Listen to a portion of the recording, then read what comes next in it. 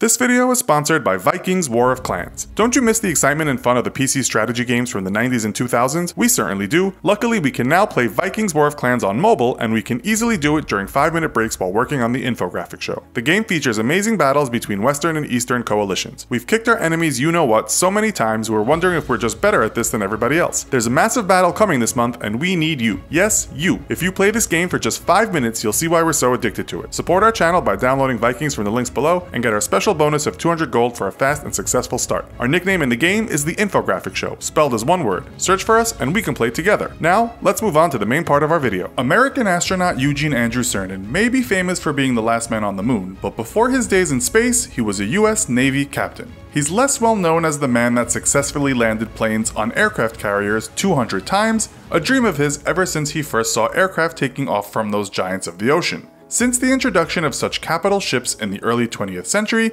they've become an integral part of any country's military machine. The problem is building the behemoths, which comes at great expense. In fact, aircraft carriers and supercarriers are the most expensive military vehicles ever made, one reason why very few countries have them. But two wealthy allied countries do, and today we are going to compare their very best aircraft carriers in this episode of the Infographics Show, USS Gerald Ford versus HMS Queen Elizabeth. Don't forget to subscribe and click the bell button so that you can be part of our notification squad.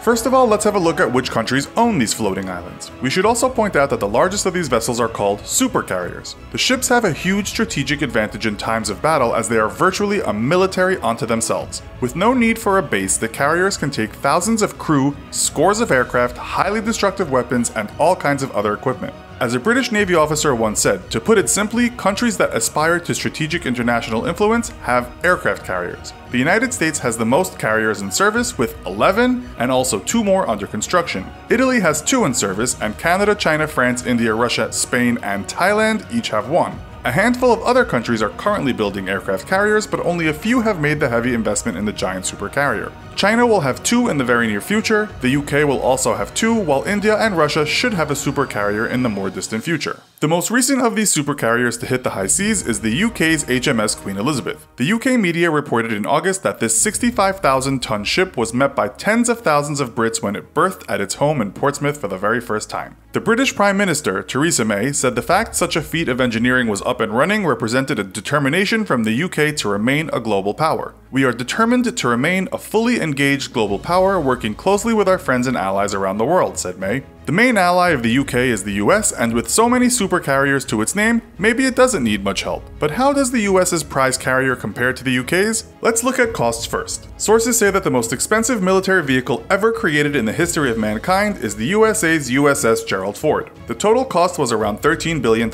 It's also thought that a further $4.7 billion has been spent on research and development. It too was just formally commissioned this year by President Donald Trump on July 22nd. The British ship cost quite a bit less at around $3.8 billion, although reports don't state how much has been spent on R&D. So, why does one ship cost so much more than the other? Well, the Queen Elizabeth has a displacement of 65,000 tons and is 900 feet in length. The Ford class is the bigger ship with a displacement of 100,000 tons and a length of almost 1,110 feet. It's a little larger and is also significantly improved in terms of how many aircraft it can carry when compared to the older Nimitz class. In terms of what's under the hood, the Queen Elizabeth will have 2 Rolls-Royce Trent MT-30 gas turbines, each generating 48,000 horsepower. This will give the ship a top speed of around 25 knots or 28.7 miles per hour. The Ford class will be powered by 2 A1B nuclear reactors and will have a top speed of around 30.4 knots or 35 miles per hour. One thing we should also point out is that this kind of nuclear power, it's hoped, will power heavy weapons over an extended period of time. The Ford class will carry a crew of approximately 2,600, while the Queen Elizabeth is expected to carry a full crew of around 1,600.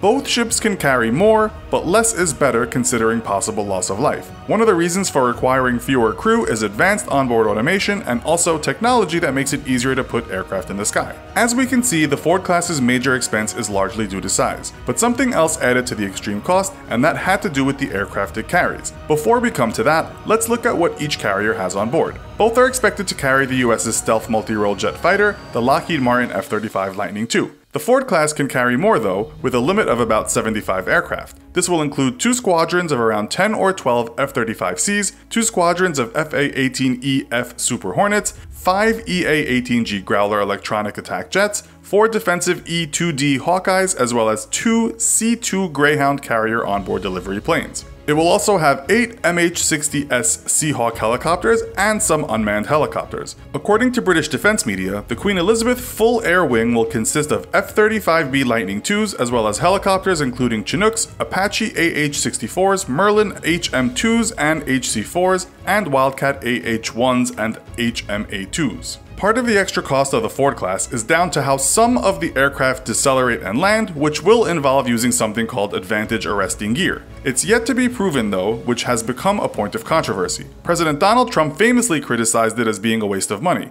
He was quoted as saying, "You are going to use goddamn steam, the digital costs hundreds of millions of dollars more money and it's no good." According to a recent Bloomberg story, the Ford class still has problems with launching and catching aircraft, while the British ship has no such problems as it uses older and proven arresting wires, as well as a ski jump for takeoff. Not surprisingly, both ships believe they have the superior radar systems, with the Brits saying their Type 997 Artisan 3D medium-range radar has unrivaled detection performance and world-beating electronic protection measures. National Interest reports that the Ford's dual-band radar is also the most modern system of its kind in the world today when it comes to detecting aircraft and missiles. But what if they do get hit? While they are made of tough material, if a large missile hits these expensive ships, they will have huge problems. That's why they are protected with the latest detection systems as well as frigates and destroyers at their side. In 2017, the Telegraph in Britain reported that the Queen Elizabeth is not protected enough and runs the risk of being a billions of dollars wreck resting on the seabed. This is why aircraft carriers are well protected in terms of arms. The Ford class will carry 2 Mk-29 missile launchers, 2 rolling airframe missile launchers, and 4 Phalanx close-in weapon systems. It's also said that at some point it will mount nuclear-powered laser self-defense weapons.